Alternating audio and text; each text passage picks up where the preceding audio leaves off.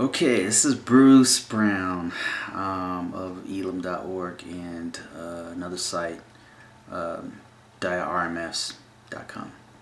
And I want to talk very, very frankly about a certification called the CISSP, which is Certified Information Systems Security Professional, which I've been in the industry of information system security for a very long time, 20 years or something like that.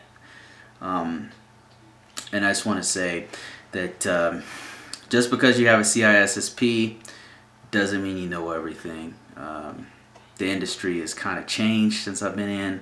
It used to be that if you got a CISSP, it was a very, very big deal. It was like passing the bar or something. It's not. First of all, it's not at all like passing the bar, and that stuff's way harder. But it is, it's a big deal for system security professionals because it's one of the highest security certifications you can get.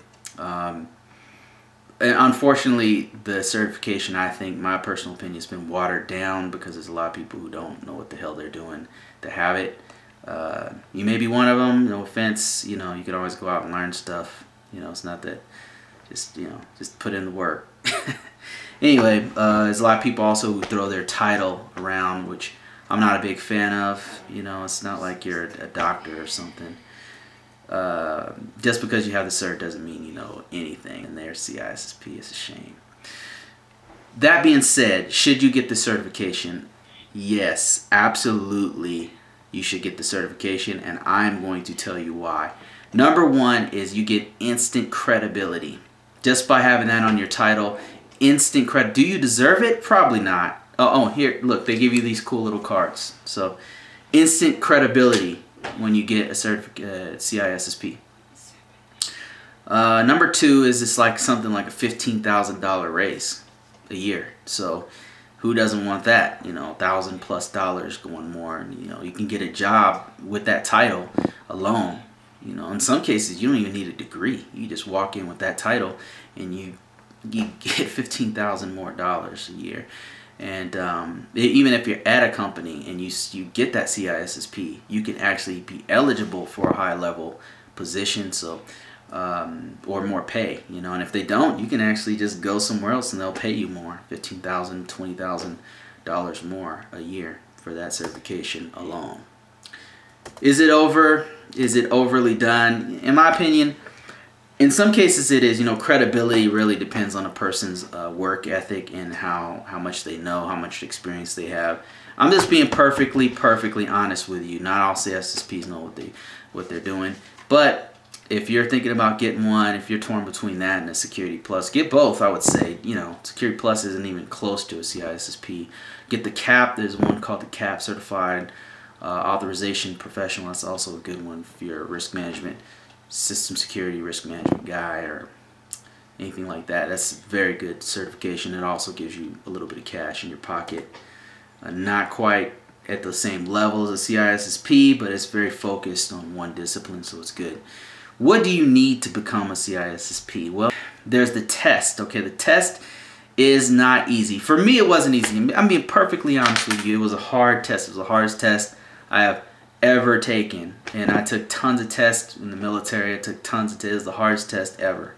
And I know some people that went in, took the test in 3 hours, 2 hours, 1 hour, 30 minutes, and they get 100% or whatever.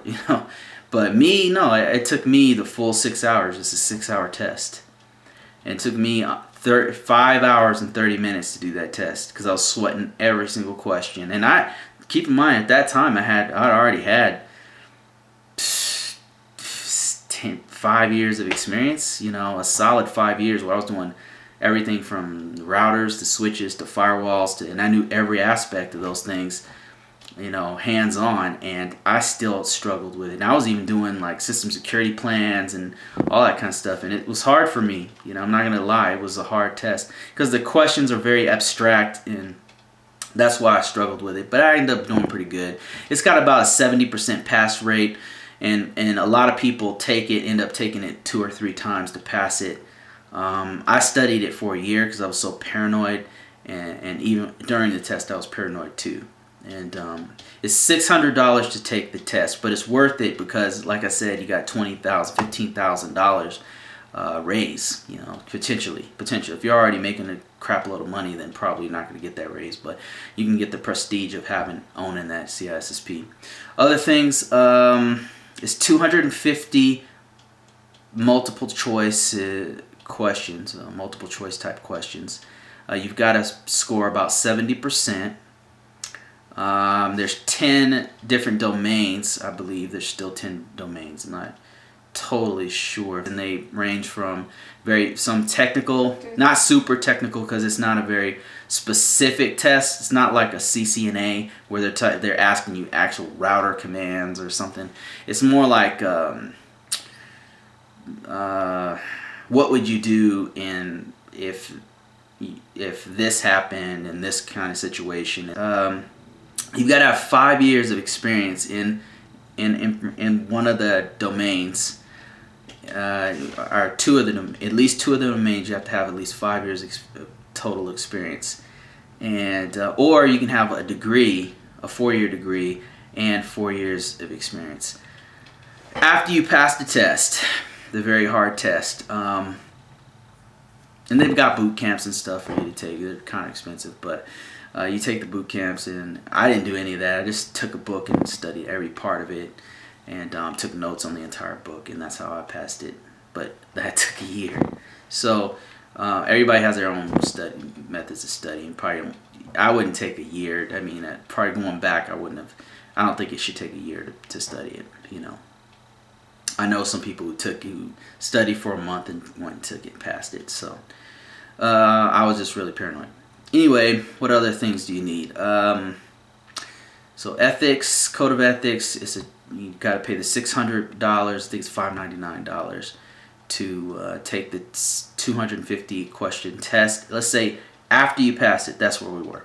After you pass the test, you've got to get endorsed by someone, like one of your peers, ex-coworkers. They can endorse you. They have to already have a CISSP, basically saying this guy is cool. You know, this guy's awesome, and that's pretty easy to find. You don't have to sweat that. You have to sweat the test. So somebody endorses you, and then after that, you've got your endorsement. You've passed the test. You've paid the money. Everything's done.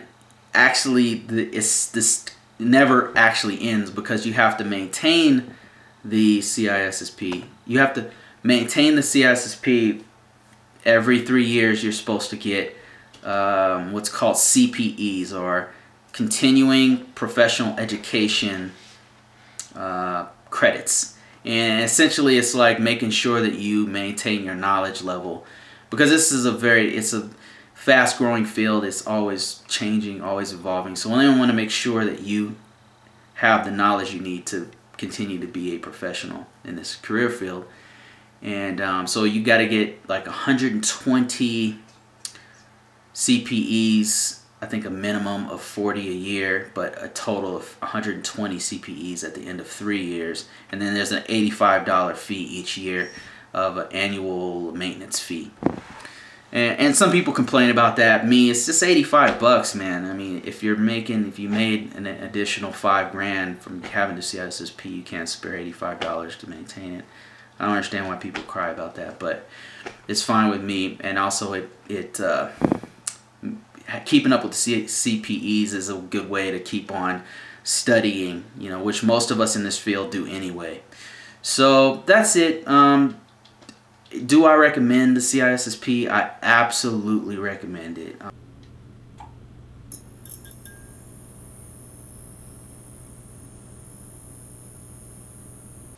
Hello, this is Bruce Brown. I have been doing information system security for a very long time, about 20 years. And I got into this career field from being actually doing physical security. I was a security police officer in the Air Force. So what I want to talk to you today about is becoming